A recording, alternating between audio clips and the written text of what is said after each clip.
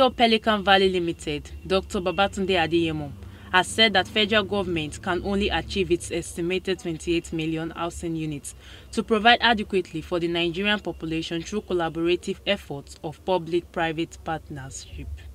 Recall that Federal Mortgage Bank of Nigeria, the country's housing deficit is currently at 28 million units as of January 2023. This means that 28 million people or more are homeless. According to Central Bank of Nigeria (CBN), estimated amount of 21 trillion will be needed to finance this deficit, and with a growing population of 200 million Nigerians, the current deficit is extremely high. Dr. Adeyemo suggested that the government cannot address the challenge alone, that only a collaboration between the government and private sector players will be adequate. To have excess, to use for education, infrastructure, housing, it will be very, very difficult. That is why we go on cap in hand looking for loans all around. And these loans are even become too excessive and unbearable. So there is a need for the government to think out of the box. Bring in private investors. You understand? Encourage them. There is no way.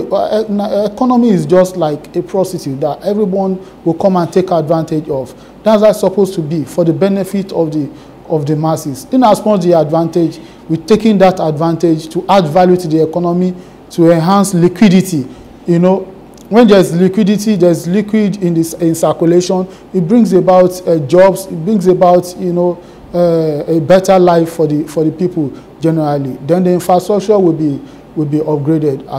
Dr. Adeyemo said fixing the economy is very important, thereby calling on the government to provide an enabling environment through incentives such as tax concession and the elimination of bureaucratic bottlenecks in the land administrative system. Governments will not subsidize the price of cement. Governments don't have the power to subsidize the price of the cost of labor, the cost of iron, the cost of sand.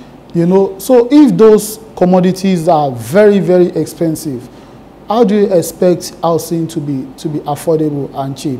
It will be extremely difficult, because the government itself cannot use the old budget that she's supposed to use for the infrastructure, health, education, and put it in housing.